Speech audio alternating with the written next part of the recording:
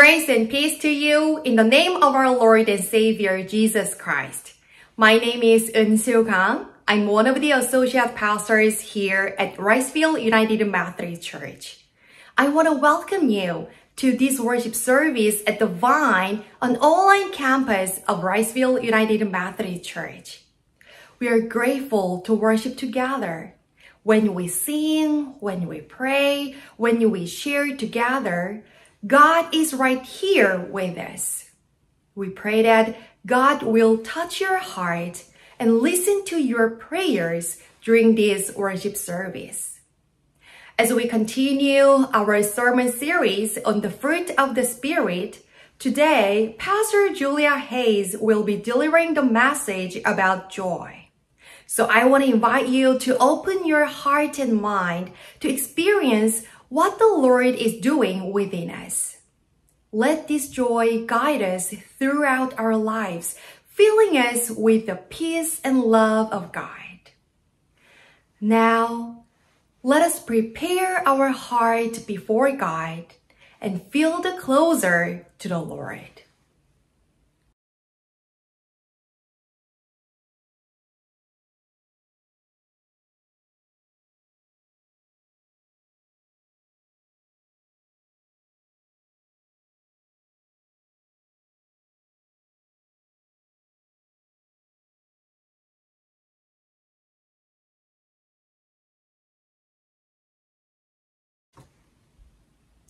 Please join me in our opening congregational prayer. The words will be shown on your screen. God, make us fertile soil. In this time of worship, till our hearts so that we will grow your fruit. Love, joy, peace, patience, kindness, goodness, faithfulness, gentleness, and self-control. In our daily lives, keep us from striving, and instead, help us trust the work you are doing in us. We ask this in the name of Jesus Christ. Amen.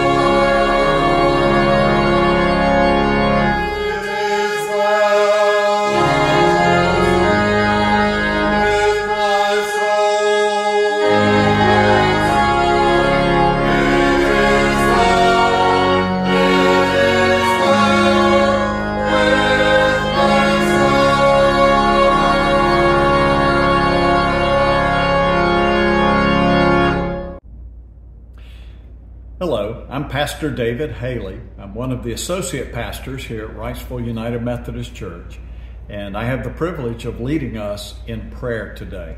As I lead us in prayer, let's be sure to remember the suffering across the world from natural disasters and warfare. And let us also remember that we observed this past week a solemn day of remembrance of acts of terrorism in our country on September 11th. And I'll pause during the prayer for you to be able to speak the names of persons that you would like to especially remember in prayer today. Let us pray. Oh God, in a world that seems to have gone crazy and lost its way, we come to you today, not just seeking answers, but seeking strength and courage for the days ahead. We pray for courage to be the people you have called us to be, people who seek justice and peace through your love for all your people. We seem to be a deeply divided people, but as we look and listen to people around the world, so many seem divided and at war with one another, either through words or worse, through acts of violence.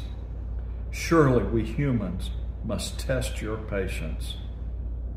But we know that your love is all-encompassing, never-ending, always forgiving. This is our hope, that you love us unconditionally. For we know that in the end, it is you who loves us the most. And you are always there waiting for us. You are our hope for the world. And it is in this hope that we live and move and have our being. You are our joy that sustains us through the challenges of life. We pray today for all those who are struggling in body, mind, and spirit. We especially pray today for these whom we now name with our voices or in our hearts.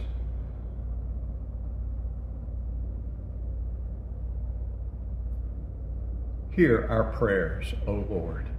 As we worship you today, we pray for your grace and for your joy. For we ask these things in the name of Jesus Christ our Lord, who taught us and is still teaching us to pray.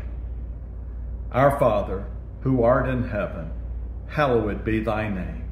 Thy kingdom come, thy will be done on earth as it is in heaven. Give us this day our daily bread, and forgive us our trespasses, as we forgive those who trespass against us. And lead us not into temptation, but deliver us from evil. For thine is the kingdom, and the power, and the glory, forever. Amen.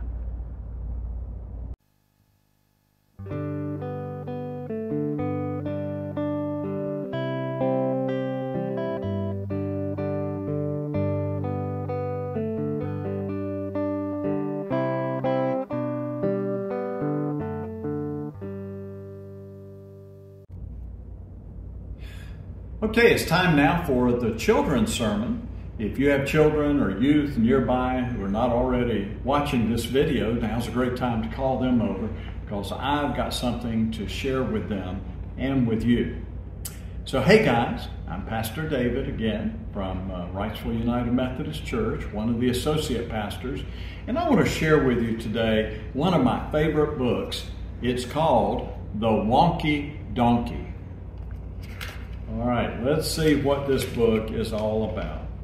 I was walking down the road and I saw a donkey.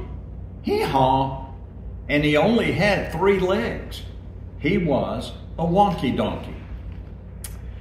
I was walking down the road and I saw a donkey. Hee-haw, he only had 3 legs and only 1 eye. He was a winky wonky donkey. I was walking down the road and I saw a donkey. Hee-haw, he only had 3 legs, 1 eye, and he liked to listen to country music. He was a honky-tonky, winky-wonky donkey. I was walking down the road and I saw a donkey. Hee-haw!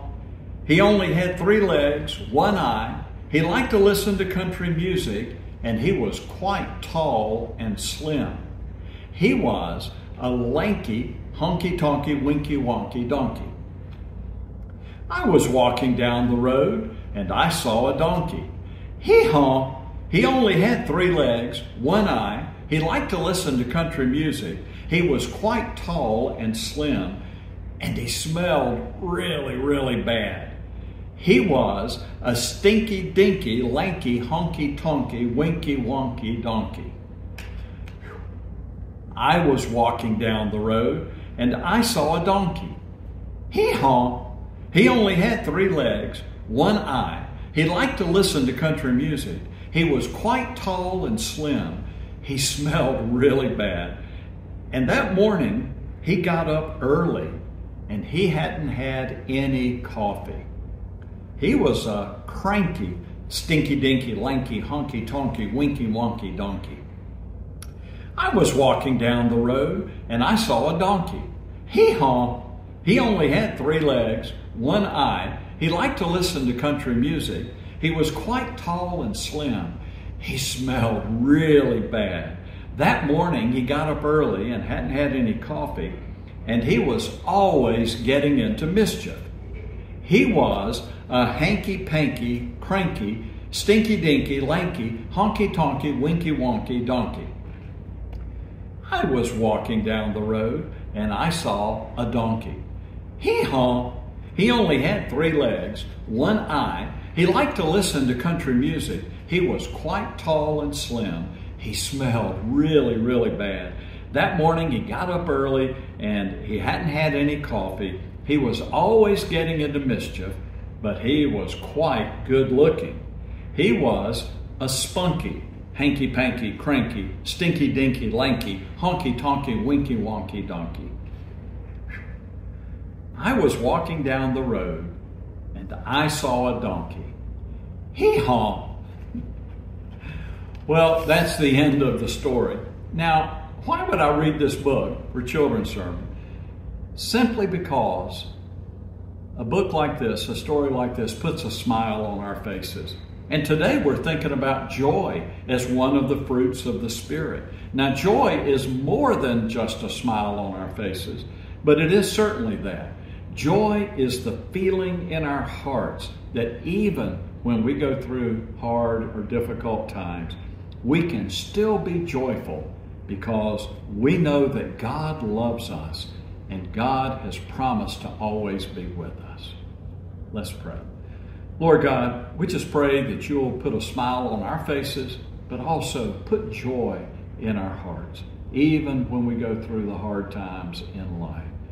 Help us to always be thankful that you are with us and that you love us. We pray for the children and youth of our church and community and their families and pray your blessings on them. In Jesus' name, amen.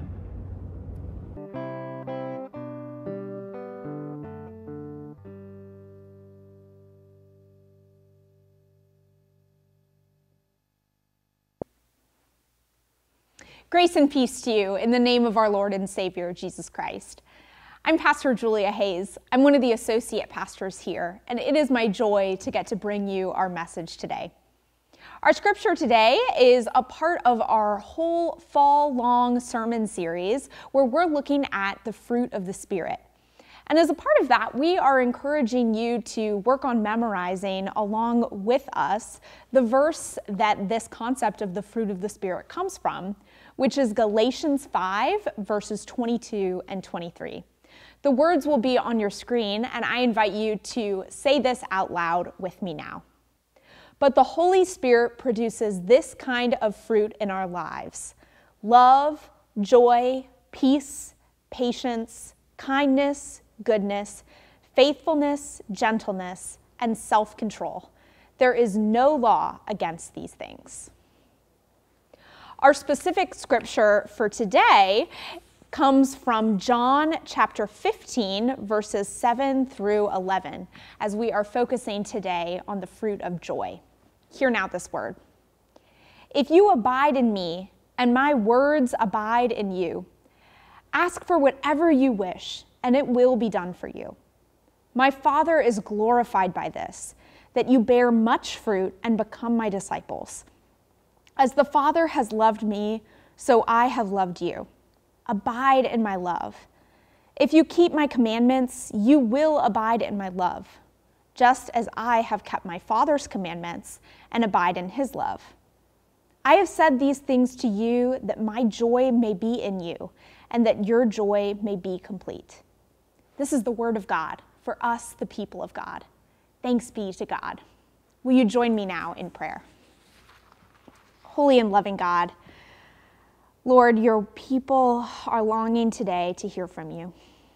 God, in this time I ask that you would use me to speak to your people. Lord, may the words of my mouth and the meditations of all our hearts be pleasing in your sight, O Lord, our rock and our Redeemer. Amen. There's a classic scene in the comedy classic movie Monty Python and the Holy Grail, where there is a line of pious monks and they're all wandering through the streets chanting. And it goes a little something like this. Pie Jesu Domine, dona eis requiem. If you've seen the scene, you know it. They are trying to punish themselves for their presumed sinful nature. Well, whether or not we would actually admit it or think in our rational minds that that has anything to do with how we see God, the reality is that maybe on a subconscious level, many of us have a huge sense of guilt, the sense that all the things that we're doing are wrong and that we really ought to just be wandering through the streets, lashing ourselves to make up for it somehow. If you've ever felt like that, then maybe it's a surprise to hear these words, that joy is a fruit of the Spirit. If joy is a fruit of the Spirit, that means that joy is produced and comes from relationship with the Holy Spirit, which means that joy must be a characteristic of God. Do you ever struggle to believe that? I recently came across an article on Christianity Today that addresses just this problem of how hard it can be to believe that God is joyful. The author, Joy Marie Clarkson, writes, I am convinced that most of us have a tiny Puritan who lives in our heads. He sees all pleasure as temptation. He thinks the safest way to stay morally pure is to be chronically wary of one's own enjoyment. When we find ourselves enjoying something, be it a particularly overripe peach, an amazing piece of music, or a first kiss, he furrows his brow, grumbling, "Sinner, be careful! You might get carried away." The tiny Puritan believes all pleasures are guilty pleasures. Did you enjoy that movie? The tiny Puritan suggests you could or should be doing something more productive or spiritual. Did you love those donuts? The tiny Puritan suggests you are a glutton. Maybe you don't have a tiny Puritan in your head.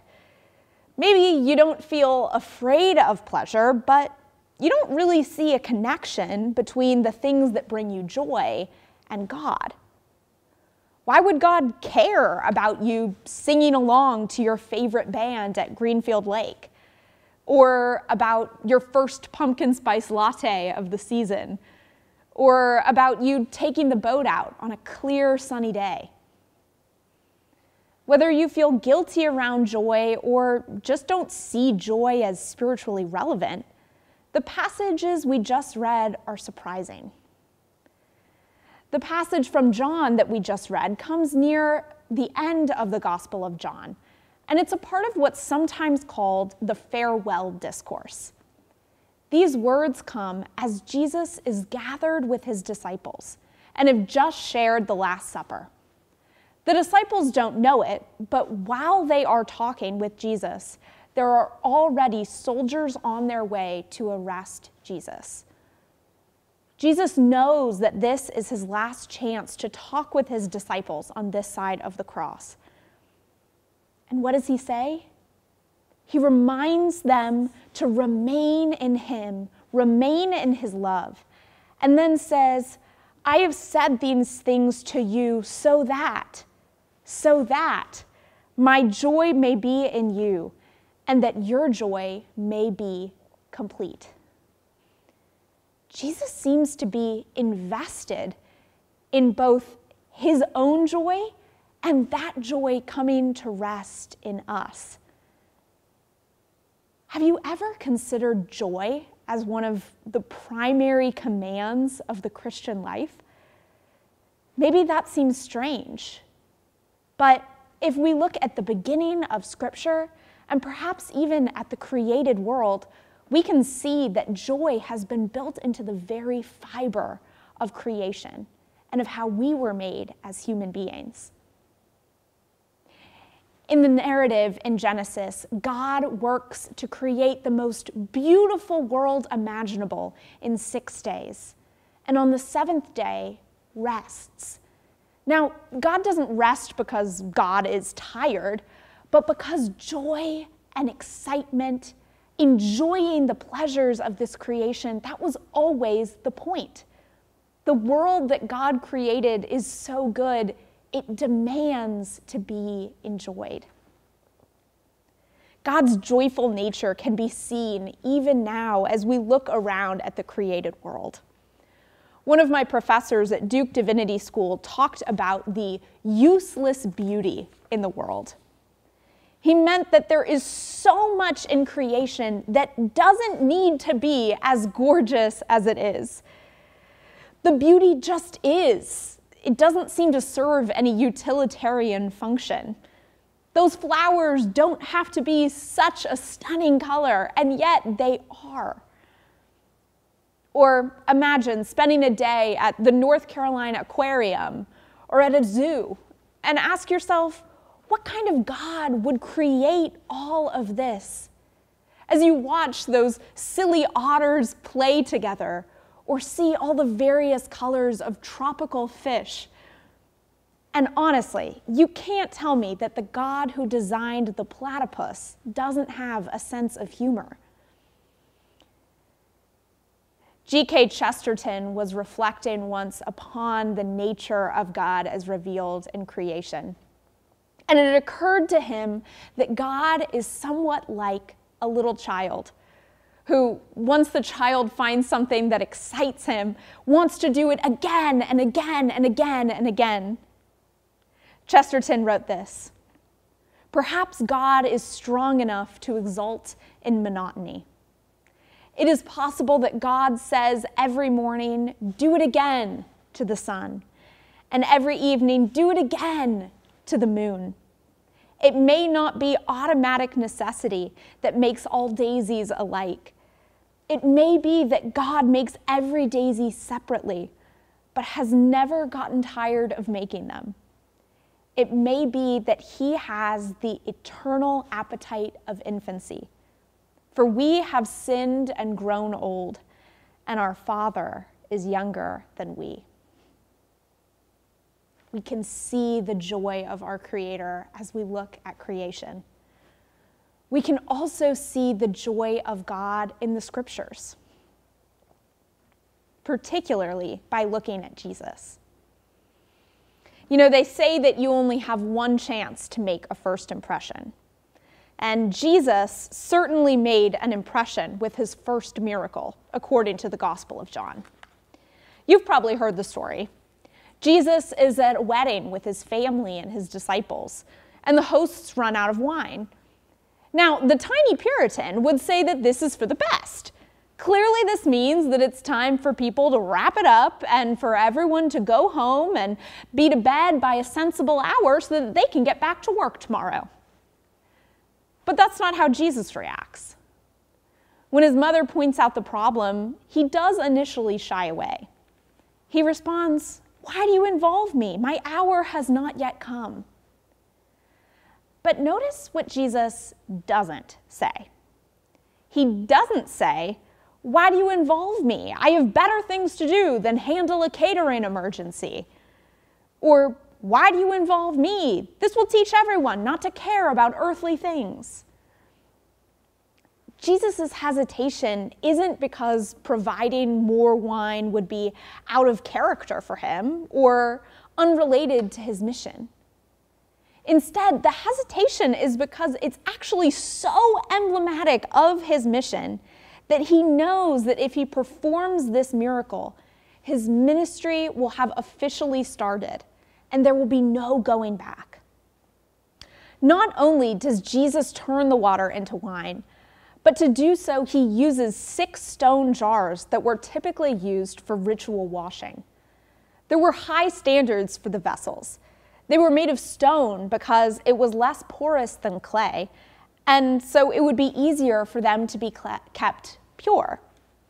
By filling the jars with wine, Jesus makes them unclean. They will no longer be able to be used for cleansing rituals. In his very first miracle, Jesus chooses joyful celebration over ritual purity. And this isn't a one-off. The idea that joy is central to God's nature is found all over the Gospels. A woman poured out an extravagant gift of perfume on Jesus' feet, and people criticized her, saying that she should have spent the money on the poor. But Jesus celebrated her and called what she did a beautiful thing.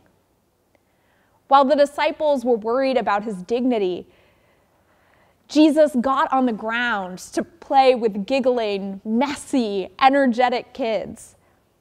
And in the parables Jesus tells, the kingdom of heaven is described as a giant dinner party, and God as the host who wants as many friends around the table as possible.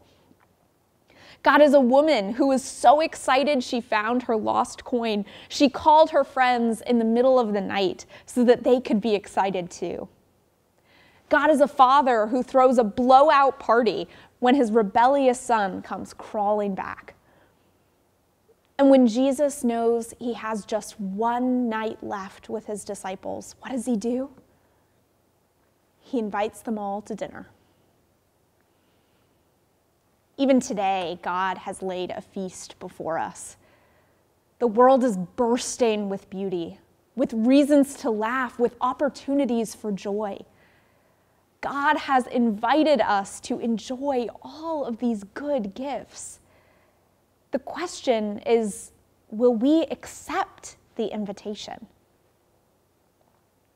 When the world shut down in March of 2020, I was on spring break and visiting my family in Ohio.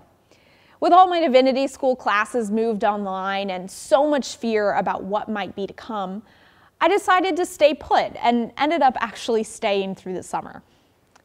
In the midst of this time when it felt like the whole world was falling apart, I began to hear a surprising invitation during my prayer time. God wants me to have fun. Well, normally when such a random thought comes to me unbidden while praying, I assume that it might be from God. But I just couldn't believe that this was from God. God wants me to have fun? Seriously? With the way the world is now? How can I have fun when thousands of people are dying every day? When others are being laid off and losing their ability to provide for their families? When we are in the midst of a racial reckoning? I just couldn't believe it. Even saying the phrase, God wants me to have fun, out loud felt irresponsible. But God started working on me. One day I was walking in the neighborhood and saw kids jumping on a trampoline. I felt a rush of nostalgia because as a kid, I would jump on a trampoline for hours and have the best time. The next day, while walking again, another neighbor had put a mini trampoline on the curb with a sign that said, "Free." Talk about a God wink. I walked past it 3 more times before I finally picked it up and brought it home with me. But still, I struggled to believe that this invitation to fun was real. About a week later, as the weather started getting hot, my mom and I started joking about and then actually considering buying one of those inflatable above-ground pools. We looked online and found the model that seemed like the best fit and decided to order it. But it was out of stock absolutely everywhere, so we just let it go. Well, a few days after that, I was doing our monthly Target run for essentials when I started walking by the aisle with the water toys, goggles, inner tubes, and pool noodles. And I felt this little urge to go check if they had any inflatable pools. Now, I knew for a fact that I wouldn't find any. As I said, there were no pools available within 100 miles of my house at Target, Walmart, Costco, Home Depot, or Lowe's. But still, I felt this nudge. And there, sitting right in front of me on the middle shelf, was one big box holding an inflatable pool. And not just any inflatable pool, the exact one that my mom and I had picked out online. It was so absurd, so over the top, that I finally threw up my hands and said, "Okay, God, you win. I believe you." That summer, I spent just about every spare moment in that inflatable pool. I splashed around and laughed. I even fit a hot pink inner tube in it and would float around and look up at the sky. Every time I got in that pool, I may as well have been playing in the waters of baptism. It was grace, pure grace poured out by God out of sheer love for me and out of sheer delight. Maybe joy is an acceptance of our liminal nature. When we delight in something, when we let the sheer joy of a moment outshine the darkness of the world, we are acknowledging in some small way that we are not in control, that the whole weight of the universe does not rest on our shoulders. That if we stop working and worrying long enough to be caught up in the taste of a peach, the laugh of a baby, the softness of a blanket, the world as we know it will not fall to pieces. We can afford to enjoy the world because the world doesn't revolve around us. Friends, the banquet is laid before you. God, who is inherently joyful, is urging you to take a seat, to delight in the feast prepared by sheer grace. Will you accept the invitation? Join me in prayer. Holy and loving God, we thank you for your joy. We thank you that you give us joy and give us delight in our lives. Lord, help us to accept your invitation to enjoy you. We love you, and it's in Jesus' name we pray. Amen.